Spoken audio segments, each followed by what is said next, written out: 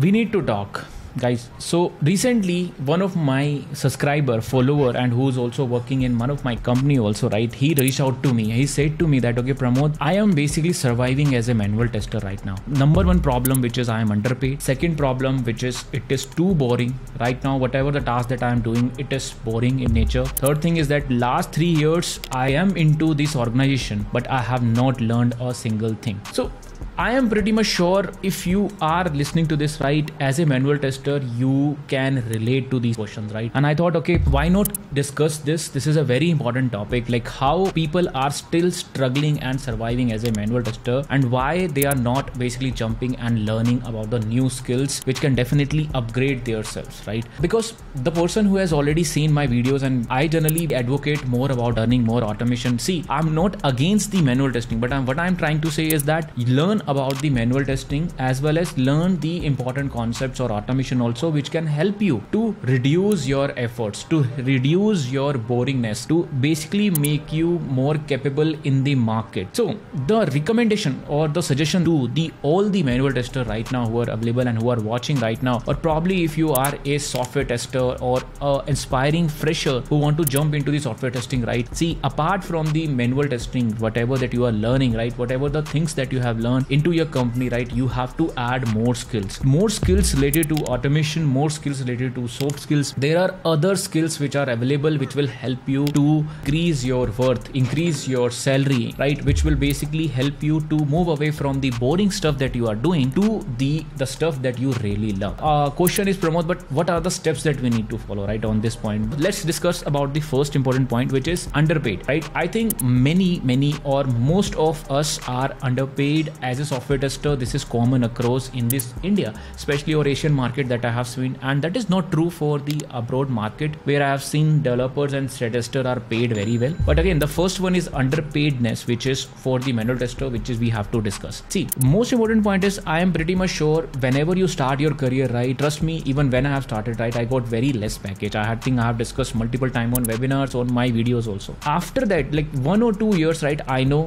people will exploit you, HR will exploit you, that okay, you are getting a job that is very good, right? But again, I think after getting 2-3 years experience, right, it is your responsibility that you should get a decent package, or you should not be a underpaid. I mean, if a person who have 6 years, 7 years or 10 years experience said to me that, okay Pramod, I think I am underpaid, you are basically making a big mistake, and I think you are responsible for it. This is what I really believe, because you probably have never increased your skills. You are into a same company who is doing the same task. Your skills have not much improved. That's why you are underpaid. So if you are starting out, I think that is not problem. But again, if you have a 3 or 4 years experience, if you are underpaid, think about it. Very important point. Second important point is, manual testing is boring. I have to do a boring task continuously. See, let me tell you very straight on this point, because I have been working with automation also, like almost 7 years, right? Right now I'm coding mostly, right? I have been worked with Selenium, APM, in Java, Python, right? JavaScript, Protector. I have worked with many tools. Again, the core crux of even the automation, right? After some times you will feel boredom. You will feel boredom in any task, to be honest, right? But it is just that in manual testing we feel more boredom, right? Because we are doing more repetitive tasks, which is very similar in nature. If you think it's boring, right, what you can do is try to teach those skills to the other people, right? That you can do. You can start a blog, you can start a video channel, you can start a YouTube video, you can share on LinkedIn, right, about the stuff that you are already doing, and you can make it better. You know what? When I was a manual tester, right, I have started automating my daily task. For example, marking attendance. You know what? I have created a Python script to mark my attendance daily.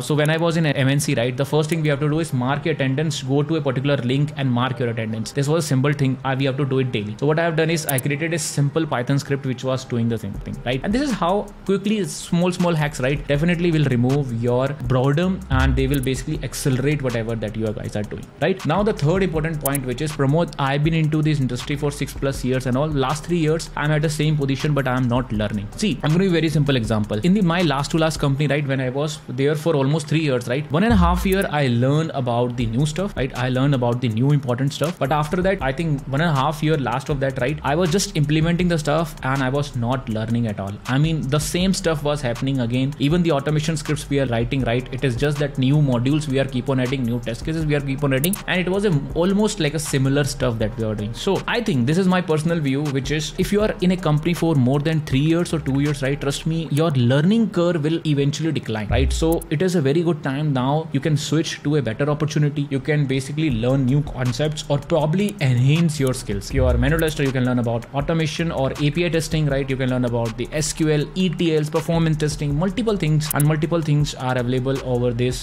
software testing world. You can basically start adding more and more skills. Even you can add DevOps related things. For example, you can add AWS. See, I have also felt boring, right? When I was at 7 years, by 6 year, right, I felt boring. That these are the things which I am doing is boring and all, right? But what I did is I started adding Docker related things, AWS, right, Terraform, all these things which are required, right? These are DevOps stuffs, but we will be implementing it somewhere in the future, right? So those things I have keep on adding into my skills. So you need to do that, right? I hope now it makes sense. These are 3 points to survive as a manual tester. I think there is no survival. Don't race for the survival. Improve your skill set. Don't get underpaid and keep on learning. That's the most important thing I hope you have learned in this video. All right. Thanks a lot. What do you think, right? What's your status? Do let me know in the chat. What's your situation right now and where do you need help? Thanks a lot for watching. Do give a like and subscribe to the channel if you are new. If you are old subscriber, thanks a lot for joining in. If you are new one, consider subscribing. I'll create videos around software testing and productivity. Right. Thanks for watching. I'll see you in the next video. Bye bye.